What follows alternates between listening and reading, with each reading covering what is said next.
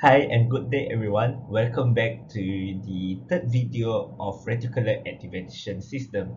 In this video, we will discuss the neurological regulation of sleep-wake cycles. So the neurotransmitter can be classified based on action, as stated here, as well as based on structures. So I would like to highlight here when I say the monoaminergic, it refers the dopamine, epinephrine, norepinephrine, and serotonin neurotransmitter. And when I say the term of catecholamine, so it's referred to dopamine, epinephrine, and norepinephrine. Here we will discuss more in depth on the neurological regulation of sleep-wake cycle. So there is 5 components in our brain that regulate the sleep-wake cycles involve the complex interactions between subcortical neuromodulatory neurons, which are the first, extending reticular activating system that present in the brainstem.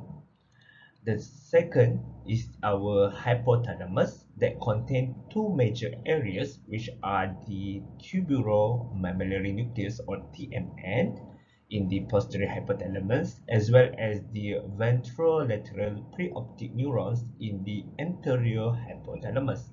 The third one is the basal forebrain. The fourth is the thalamus, and the fifth is the prefrontal cortex. All these 5 areas have different types of neurons in terms of which neurotransmitters they release and which arousal states they are active. So let's go one by one.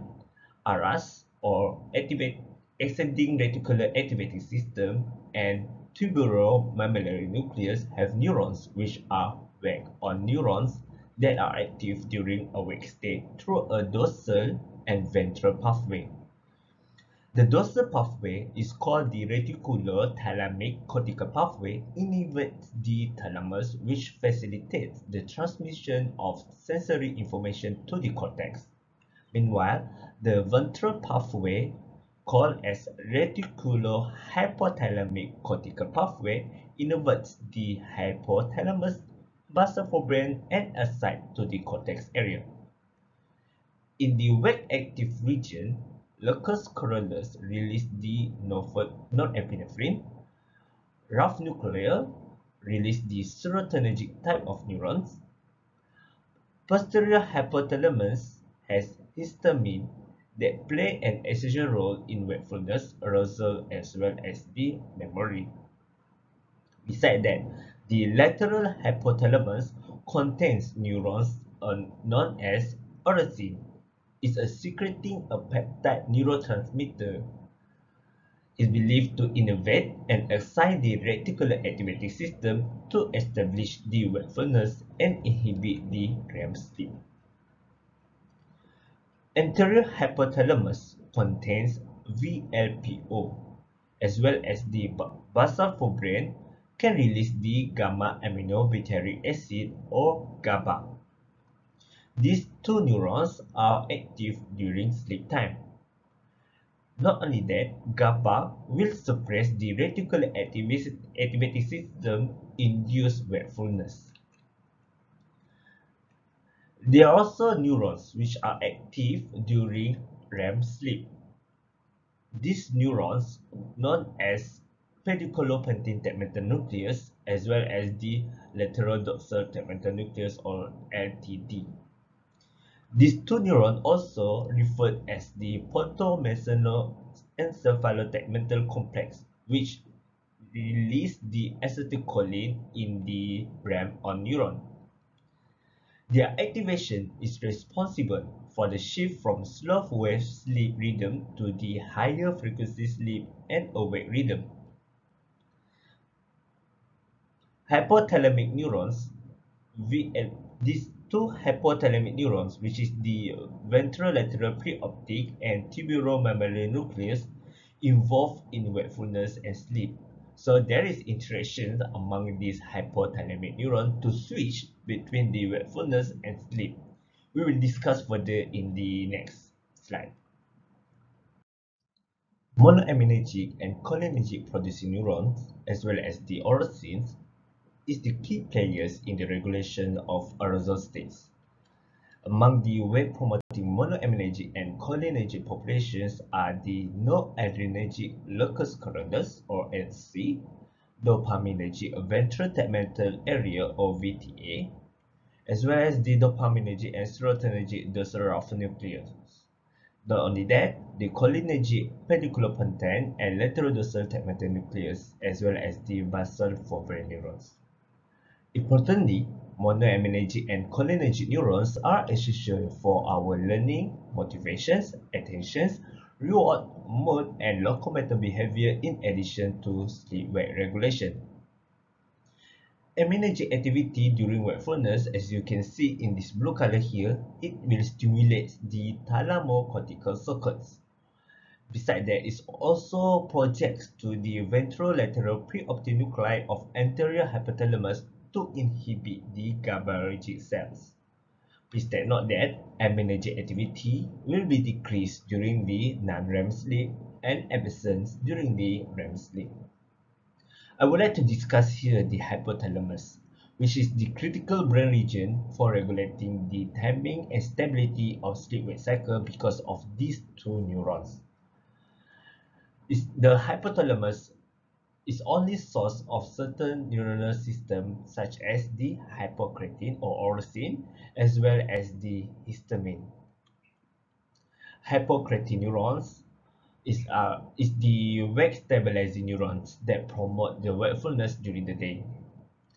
Hypocretin neurons activating the cortical as well as the subcortical neurons indirectly by activating the histamine and wake promoting neurons that are available outside of the hypothalamus, such as the acetylcholine, dopamine, serotonin, and norepinephrine. There is no synaptic projection of hypocretin to the anterior hypothalamus GABAergic region, which is the VLPO. However, in contrast, this VLPO as well as the melatonin concentrating hormone inhibit the hypercretinergic cells. So the ventrolateral preoptic neurons or VLPO in the anterior hypothalamus is the nuclei active during non-REM sleep. So it will release the galaninergic and GABAergic inhibitory neurons that will inhibit the wakefulness promoting excitatory nuclei such as the locus coeruleus, rough nucleus, and also the ventral tegmental area and the hypercretinergic system.